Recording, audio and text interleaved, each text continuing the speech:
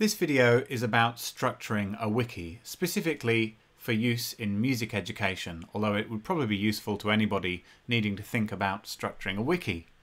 I'm doing this voiceover off the top of my head, not off a script, so apologies in advance for any ums or ahs. When you create a wiki, the lovely thing about it is that it is completely open. If you want a page, you simply create a new page. You write whatever you like on that page. If you want to create another page for different things, then you can add another 1, 2, or however many pages that you need.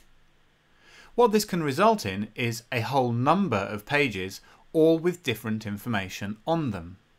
Now, of course, they can be organised by putting links from one page to another. And if you watch the Common Craft video on how a wiki works, you'll see that it talks about making links between pages. So if we take this collection of pages here and we think about information on one page that might be linked to other information on another page, I've used blue arrows to show that. In fact, of course, this wouldn't be enough information. Not all of these pages are yet linked, and the likelihood is that you've got lots of information on each page which needs to link to lots of other pages. And we could go on like this, linking pages to other pages for ages. Now, the way that this is solved in a wiki, the way that you can get to information that you need without having to click on hundreds of links, is with a search bar. So we simply put a search bar over that, and if you search for any term within your wiki, it will show all of the pages which include that term. However, that in itself might not be the best way to get you exactly to the information you need. And when you first come to a wiki, you might not even know what you're looking for. So being able to browse through information without having to click hundreds of links is also important. Let's have a look at one of the more famous wikis. If we go to Wikipedia, you'll see that down the left-hand side of the Wikipedia homepage, you've got a basic menu. On there, you've got a link to this main page, the home page you might call it. You've also got a link to contents button, which breaks pages down into contents. Featured content, pages that are new and interesting. Current events, you can click a button to take you to a random article, and then further down there are other useful links for help not only in locating information on the pages, but help in actually using Wikipedia, thinking about how Wikipedia should be used. How can we apply this to blogs that we make ourselves? Well, if you read my lecture notes, one of the examples that I gave was that in my Year 9 class in the past, we've done the topic of minimalism, and we create a wiki based on this topic. So there's my topic at the top, and probably if I'm going to start with a structure, I want to have a home page, which is the page that you come to when you visit this wiki. So I'll add that first. Now, you don't have to call it main page like Wikipedia do. You could call it home or index, any of those kind of terms that you see regularly on the internet.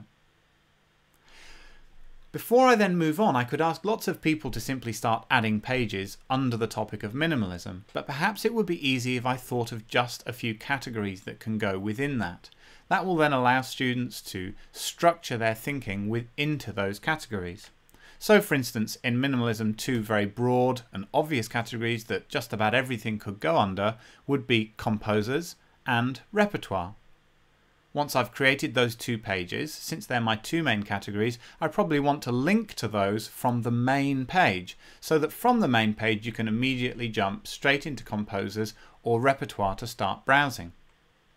Now students will start adding their own pages.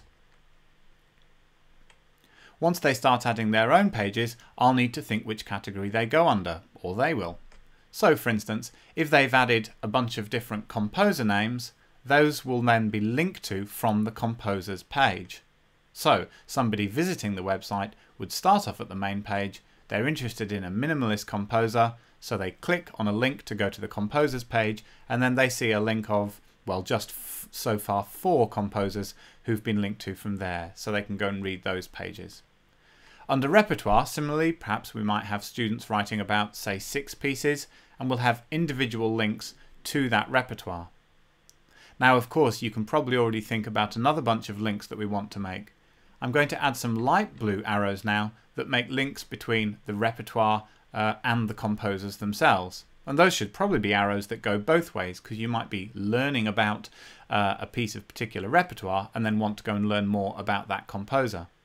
So you can see that very quickly, by thinking about the structure of the wiki, even though the complex relationships still exist, we've made a simple way to come into the main page and browse to the information that we need, thus imposing a very simple and flexible structure. What about if a student comes in and does something a little bit left field? I've got a student, for instance, who wants to write a page on minimalist rock, or maybe some other subgenres of minimalism. Well, that doesn't actually fit under an individual composer. It would have many composers within that genre. It also doesn't fit under repertoire because there'd be many pieces of music within that subgenre of minimalism. So in that case, I need to rethink the structure of the wiki. And of course, because wikis are so easily malleable, this is simple. I can add a genres page, or I could call it subgenres, and then I need to link to that from the main page, and then I can link from that to minimalist rock. So I can keep revising the structure of the of the wiki as students go, adding more and more pages. And of course, in future years, that web of links between many pages will become bigger and bigger as future years add more and more detailed information to the wiki and collectively share their knowledge.